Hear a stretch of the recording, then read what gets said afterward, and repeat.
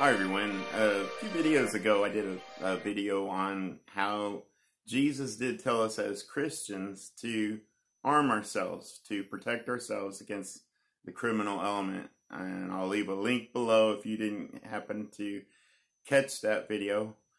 Today what I wanted to discuss was how I carry concealed.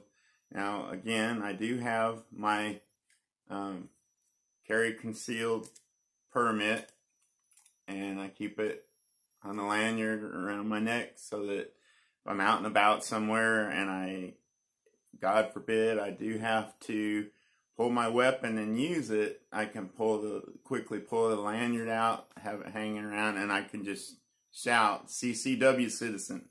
You know, you always want to make sure people around you know you're one of the good guys, because somebody else might be carrying and think that you're a bad guy, and it'll become a real bad day. So,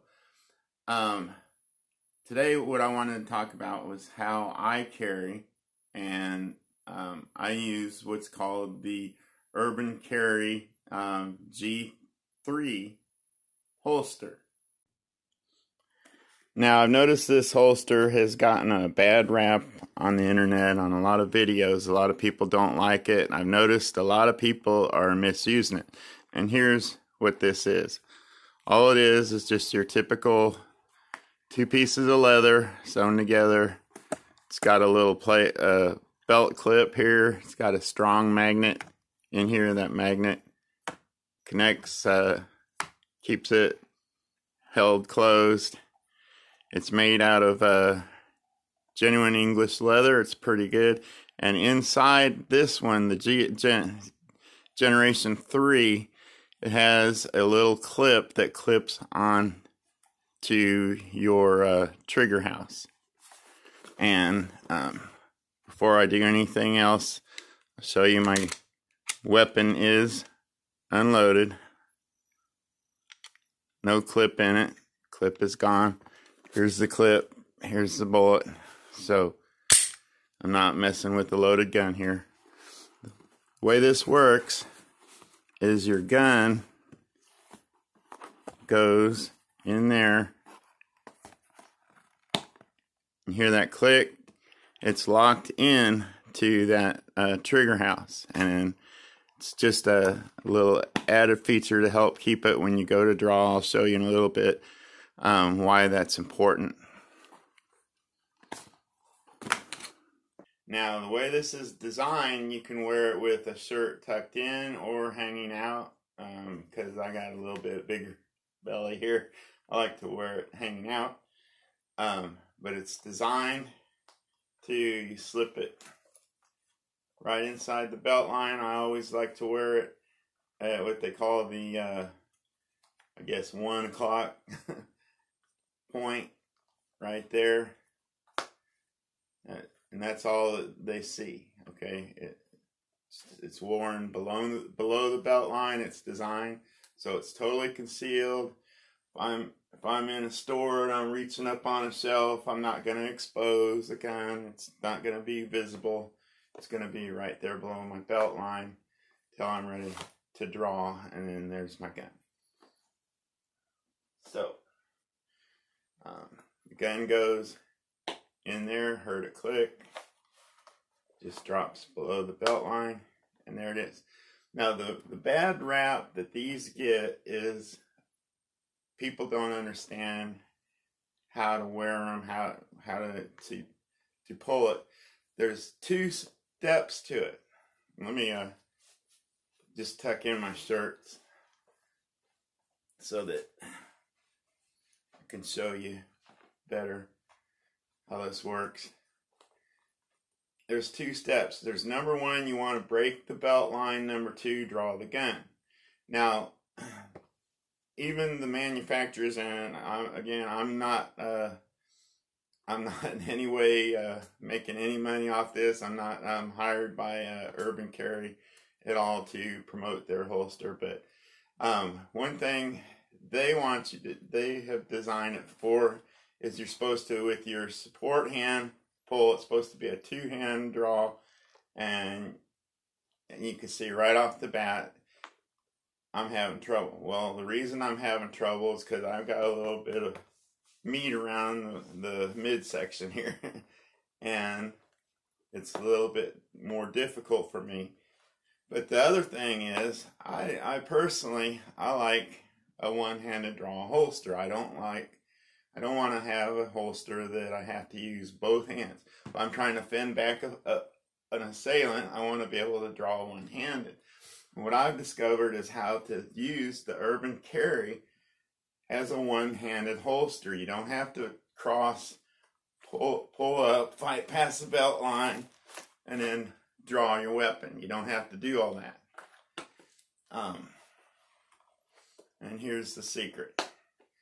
Okay, so you got it there. You see a threat, okay? I've drawn one-handed, and it wasn't that much slower than a regular side type holster. And here's the process to drawing this way. When you're drawing, you want to think of it in two steps. First step is break the belt line. Now, if you're like me, you're a little bit heavier, you don't just want to try to pull up. It's going to hang up. You're going to be fighting and you're going to be dead before you get your gun drawn. The way to draw is you give it, you see that little shake I did? It's just a real quick little shake. You're helping it to break your belt line. Now, once you get it out, you catch it like a chicken wing, and you just bring your hand around, and you got it. Just like that. It's just real simple action. So, you got it in there. Say some guy with a knife is coming at you. Boom, boom, boom, boom, boom. You know, you're taking care of business. You got one hand free to defend yourself and the other hand to draw your weapon. And plus you have the added convenience of it being totally concealed. Nobody would ever know I'm carrying a weapon. Doesn't print on my pants at all. Sits way down there. I carry a full-size Glock 22, and with my cell phone and keys in my pocket, you know, you don't even know that I got a gun down there.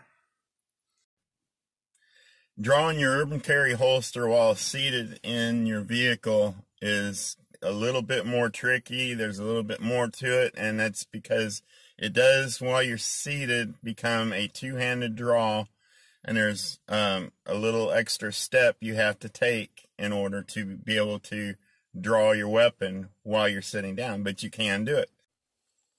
And when you sit down in your vehicle and you fasten your seatbelt, you always want to make sure that it sits above your holster draw handle. You don't want it to be down over it or below it. You want it to be above it. And I'll show you why. When you go to draw, you're going to, with your support hand this time, it's going to be a cross draw.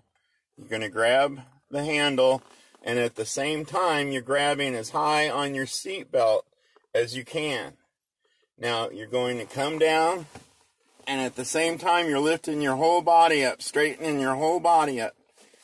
And by pulling your seat belt, that gives you the added space you need to do that.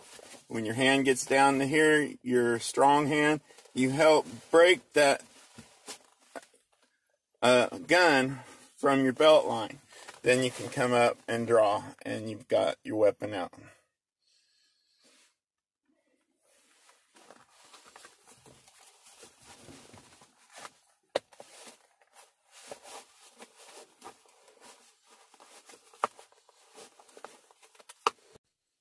Here's how that looks a little bit faster.